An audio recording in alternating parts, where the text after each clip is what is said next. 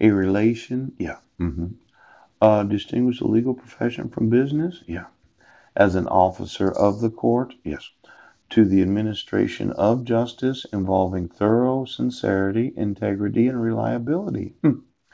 A relation to clients with the highest degree of fiduciary. Oh, a relation to the colleagues at the bar characterized by candor, yes, fairness, and unwillingness to resort to current business methods of advertising and encroachment on their practice or dealing directly with their clients, yes.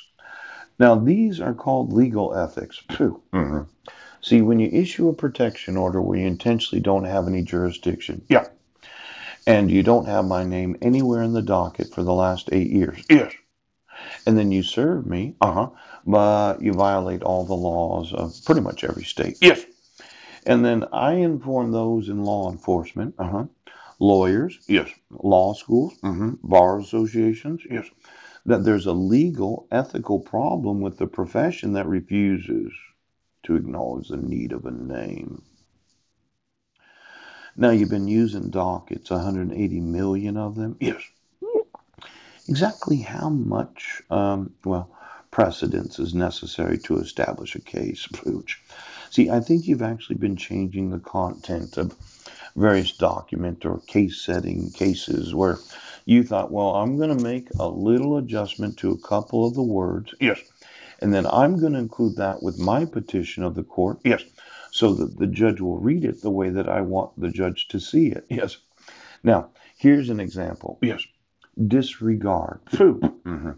The action of ignoring or treating without proper respect or consideration. The quality, state, or condition of being ignored or treated without proper respect or consideration. Yes. Reckless disregard, conscious indifference to the consequences of an act. Defamation, serious indifference to truth or accuracy of publication. Yes. Now, I gave you the example of the use of my name.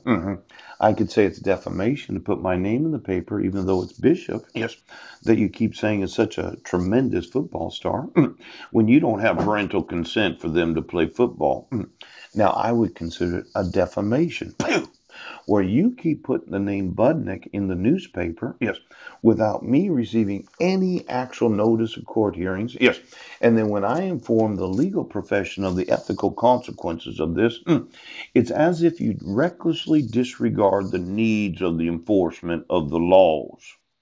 Now, conscious indifference to the consequences of an act, yes. Now, you thought it was so good, yes, that you're going to put the Bud nickname in newspapers when I just informed you, yes, of the conscious disregard for the actual needs of the laws to be enforced.